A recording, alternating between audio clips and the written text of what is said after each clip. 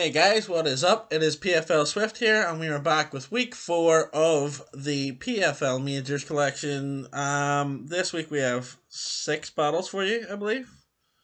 Yes, we are skipping out obviously Scott's battle, and we are skipping out the battle of the week, which will be Adam versus Dylan, voted by nobody. Nobody's asked for it. It's just what I've chose because they are good friends, and I feel like they tend to give good games. So let's get right into it. We're going to start off with Kevin versus Chris. I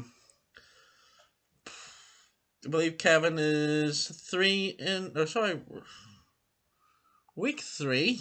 Completely disregard that. It is week 3 of the PFL Majors. I believe Chris goes in this one 0-2. And Kevin goes in this 2-0. Let's get stuck right into it. Here we see, hang on, my bad. So he leads with Scyther versus Rotom, as you can, no, sorry. Yeah, sure, we'll call it that. So Kevin brings the Steelix, the Urshifu Broken, Tapu Bulu, Florges, Tauros, and Rotom Wash. It's nice to see someone using Tauros well. There's so many times I've seen people draft it and it doesn't really get used at all. Chris' side, he has Salamence, Umbreon, Scyther, Mega Deontay, Metagross, and the Ash Greninja.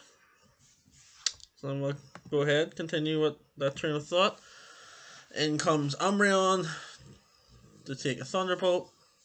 Full switch from Rotom. Can't toxic Steelix, as you know. Wait, whoa, hang on. Yes, he's got Mega Steelix. I don't remember. I don't think he brought his Megaverse to me, to be honest. Metagross sitting in front of Urshifu. It does not want to be there. Intimidate doesn't matter because the Wicked Blow does all the damage anyway, as you can see right there. Max speed. Salamence, and that is the Wicked Blow Chief Urshifu down to 61%. Oh, and look at Mega Deontay. 2 shots of Steelix. Mega Steelix, that's a big one. Tauros. Iron has the Umbreon. Close Combat is one of those new moves that Tauros gets, and it is absolutely devastating. I love it. I can't complain. Toxic's the Tauros.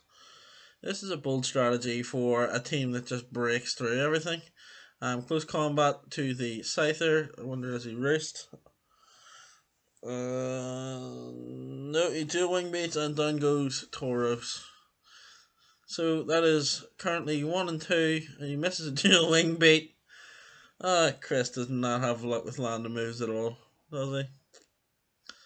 And there is Urshifu in front of Mega Deontay. And here comes Florges. It'll be interesting to see if we can take a Diamond Storm. Deontay is safe to set up. It's not looking well for Kevin here. Screens, however, so that's an interesting. 2 Combines. Moonblast hits through that, right? Gets the drop. Is this a sweep? Oh, he Combines again. I'm not sure about that play personally. That puts him in Sucker Punch range of Urshifu.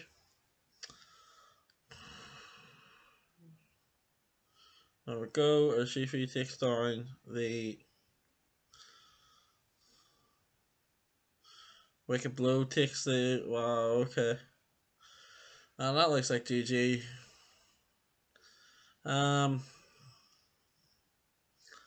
Waterfall of Florges. Gunk Shot. Okay, hang on. Oh no, he's not. Oh, he's not run. Oh, that's unfortunate. He's forgot to run Battle Bond. Oh, Chris. So no battle bond. Don't know if that costs him the game or not. It maybe does. Baby Doll Eyes isn't gonna help. That's GG.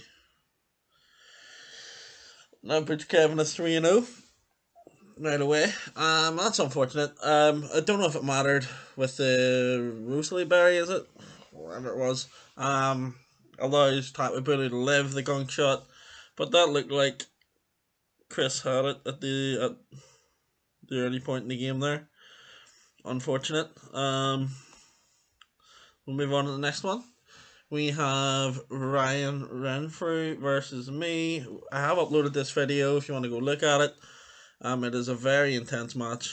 As you can see, the Mega Cham, Galvantula, Zygarde, Obstagoon,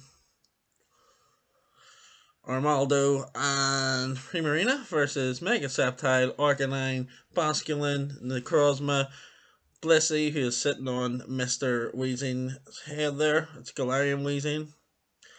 Let's get going. I went into this game at 0-2, so as you can imagine, I was under a lot of pressure going into this game. Lead with the Basculin. He reveals that he is, of course, reckless. I drop a Toxic Spike. Armaldo wants to Rapid Spin. I believe Photon Geyser are such a good move. Necrozma, first couple of weeks was kind of dead weight, but now it's starting to really show its worth. Don't know if it's better team composition or what. Basculin with the flip turn does a lot to Primarina. I didn't clock out at the time that it probably shouldn't have done that much. Showing me that Primarina is actually might be specially defensive. Part of the shots in front of the Weezing, in comes Zygarde. Scary Pokemon. Straight out in the Basculin to reveal it's banded. In hindsight, after watching this battle, I'm looking at it like nothing really wants to take the liquidation from Basculin. So realistically, I could have sacked Blissey first and then went to Basculin and just went ham. It is what it is. He chooses to switch out. Sceptile gets its first drop. Sceptile's been a fantastic pickup in my opinion.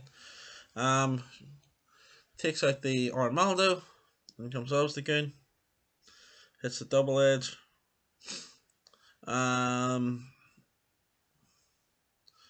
Medicham comes in. The Toxic Spikes was laid down because I kind of was afraid of Sash Galvantula. The bulk up. This was an OS moment, but fortunately, well, now this I want to talk about this play. This one was interesting. Sorry, hang on. No. Basically, that play there. Now it looks like I got lucky with a crit.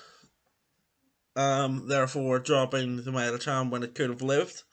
But also he critted with the Ice Punch. So if neither of us had critted, Shapes could have recovered up and actually put me in a position where Necrozma was almost at very healthy, maybe 50 odd percent. It'd been a lot better off than it was now, going into the end game per se, and could have lived a bug buzz from Galvantula and stuff like that. So personally, I think the double crit actually hurt me more than it hurt Ryan. I could be wrong, but it was worth talking about. We'll resume now. Here we have the Obstagoon come in. Switch about. Weezing goes down. Obviously the poisons also helped me whittle down Obstagoon a bit. I think it really matters. Here, the Flare Blitz doing 37% of Primarina was huge. And Arcanine gets its KO there. In comes Zygarde, and Extreme speeds. Arcanine lives, hits a close combat. Then we have.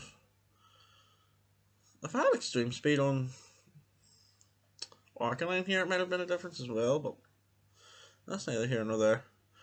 I assumed it was Scarf Galvantula here. I could have went into Sceptile and preserved differential, but at this point I was 0-2, and I was happy to just. I was happy. I was over the moon. I was delighted. Just to get the win there, to be honest. And that put us on 1-2 going into the next week. You'll see in if you've watched my videos, you'll know where I'm sitting now. So yeah, next up we have Goy versus Augusto versus Syed.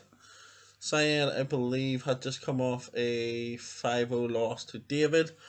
Goy's sitting at 0-2 as well. He's in my division. So there were very important games here. He has the Galarian Slowbro, the Metacham, the Landorus, the Gyarados, Mamoswine, and Tapu Fini.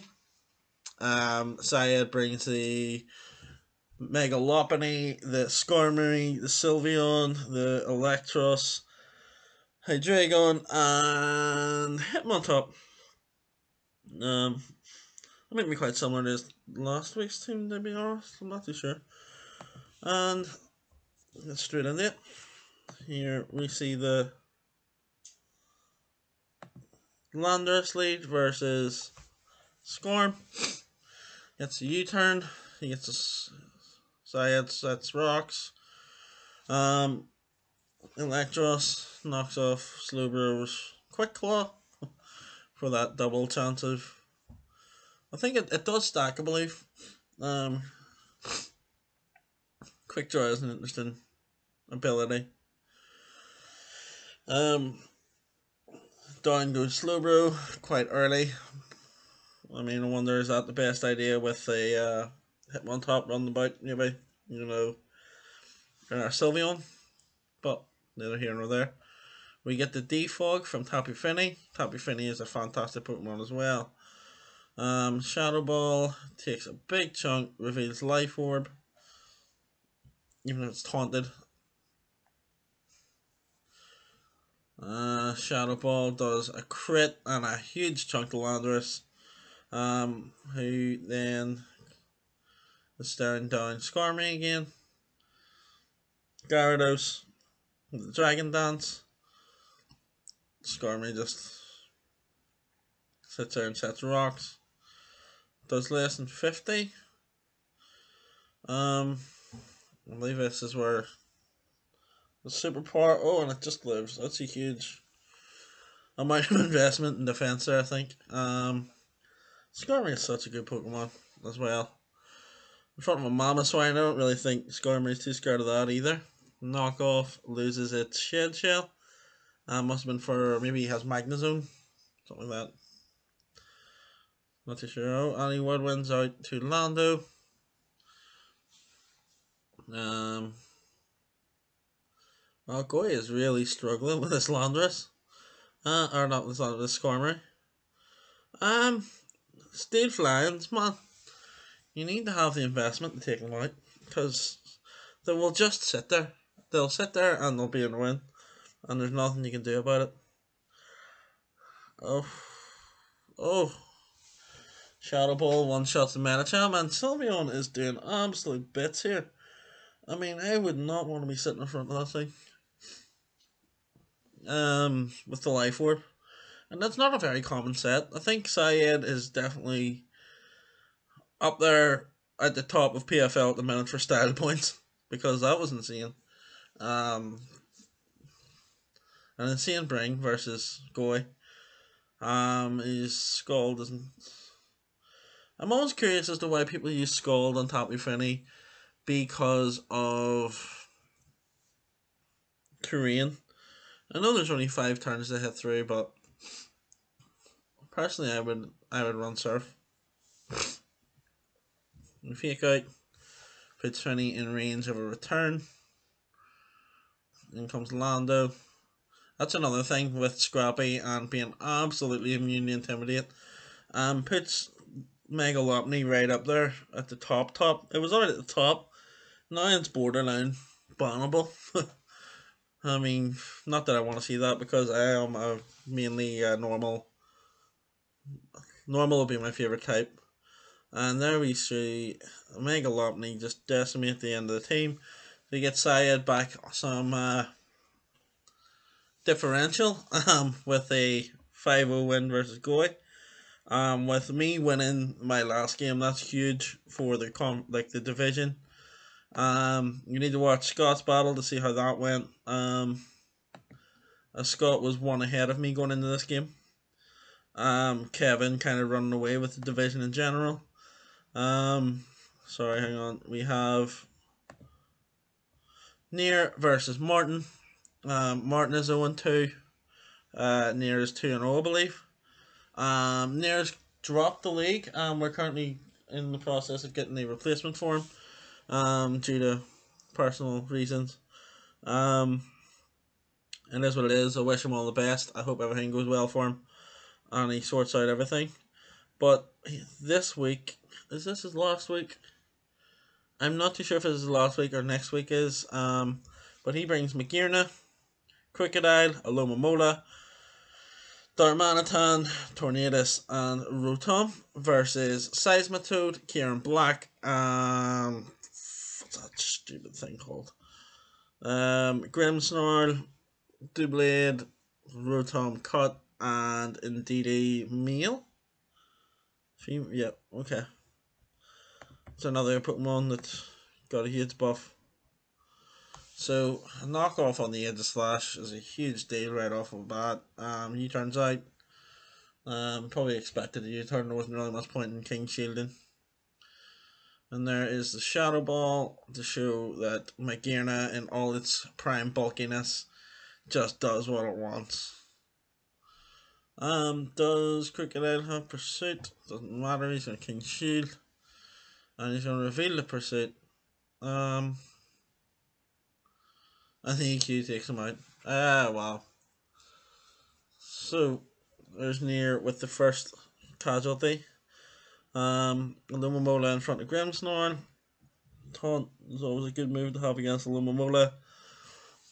Its defenses aren't great. Could have done with flip turn if you ask me. Weather has really took a turn for the worse. Discharge on the Victoria the Magirna. Well, Magirna doesn't look like doing much this week. And a Leaf Storm absolutely takes out the Rotom Ghost. Oh man, you get done. There's the Grimmsnarl takes a U-turn, in comes Darmanitan. Flare no, U-turn. I wonder did he have defog? Did he have defog on the Rotom?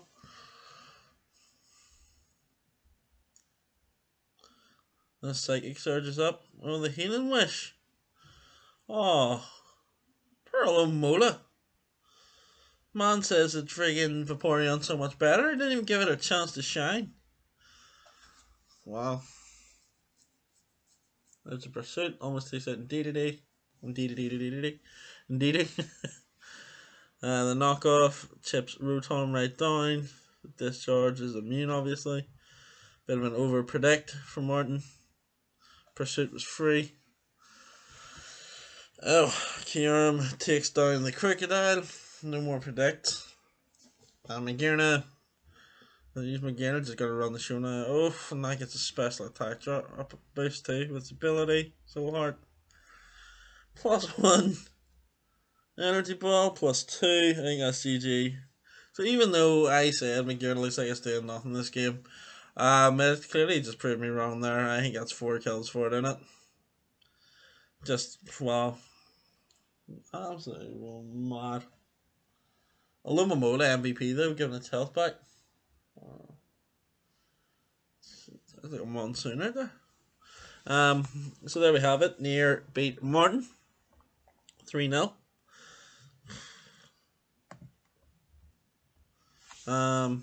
Good job to Near. Once again, good luck with whatever you get up to.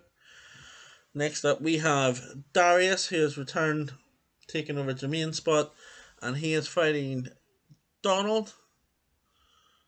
And there's Heracross and Corviknight, who might look somewhat familiar. And here we go. Oh, sorry, hang on.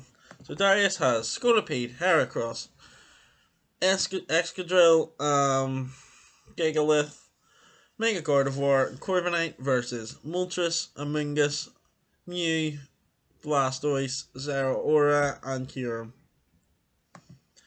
Donald is 2-0, Darius is 0-2. Yeah, Jermaine dropped after 1 week, and I believe Darius faced Nier last week. Foul play, does what it wants. Is that a +2 attack? Just swing, man. Ah. Right, there's Gigalith in for the sun. We'll just get a bit of chip. Mew takes the rock slide. What is Mew set? We're gonna see a Will-O-Wisp here. Stealth Rock. Must be a Scarfhara. No, it is Guts. We're gonna see some damage here. Knockoff does big damage. Away goes the boots. Amoonguss does not want to hit from Hera. Can you land a Megahorn? Good question. He does land it. Doesn't really matter though. Oh, he's supposed to combat? That was knocked off. Heracross is so good. Unfortunately, Kyurem's always going to be faster there, isn't it? Gigalith in front of the Blastoise. Explosion takes out the Blastoise. And I assume he's coming in with Excadrill here and hoping for the best. And Scarf Zera outspeeds and takes it out. There's Sand gone. That was unfortunate for Darius, but what can you do? Probably should have went to the Scolipede there. I still maintain he should have just swung Scolipede when he had the chance. There's the... Oh, that is a Specs, is it? Or are you just incredibly strong? Kyurem wipes out the Corviknight. And in comes Mega Gardevoir.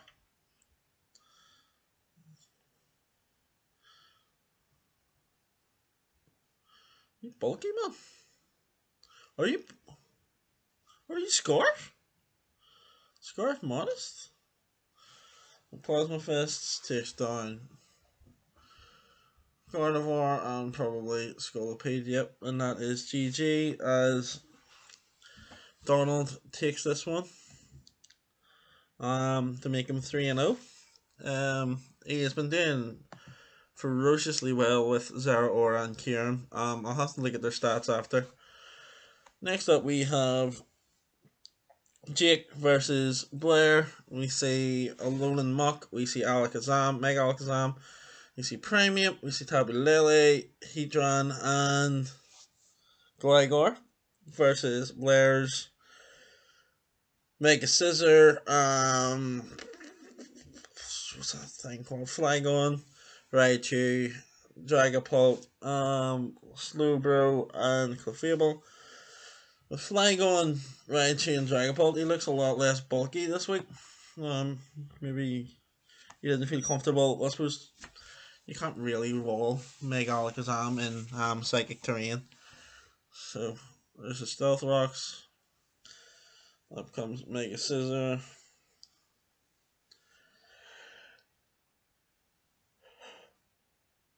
Defiant Boost. Wow. Oh. It's a Scarf? It mustn't be. That was scary. You did not want that. So, I mean, you're sitting prepping for Sitting prepping for Defiant Rocky helmet, not evil. You're sitting prepping for Alakazam, and now you have to worry about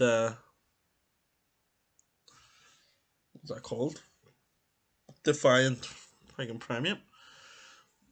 What takes out Slowbro? Happy Lily comes in, starts setting up. Now here's the Thunder Waves. Down goes Slowbro. Wow, that is rough. That is not what you want.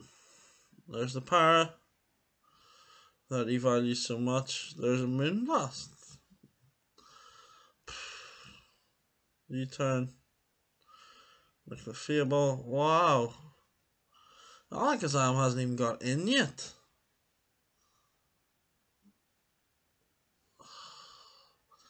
That is pure dirt.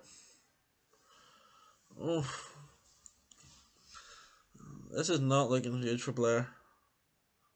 Oh, that was such a clutch. That was so close. Wow, in comes Gligar again. Not looking well for Blair here, and he hasn't even brought in the Alakazam yet. At what point, what stops Alakazam? Something needs to be Scarf. It has to be Flygon. Comes the Premium. Blair does not care about that, does he? Fire Punch like a scissor. What is he not afraid of Defiant? What's going on here? You could have Fire Punched again, man. Just friggin' go for it. There's a Dragon Dance. That one is about. Dragon Darts. Down goes Dragapult. With the Saucy Pursuit. Shadow Snake. U-turn. Well, okay, you do not want to take a poison gel up here. You're going to have to go right back out into Flygon. Oh, you're faster. And are we going to see a Mega Owl? Or, yep, here comes Mega Owl. The star of the show. Now with Magic Guard. Expanding Force. I think that's GG. Oh, we can Gligar. The Scarf Earthquake.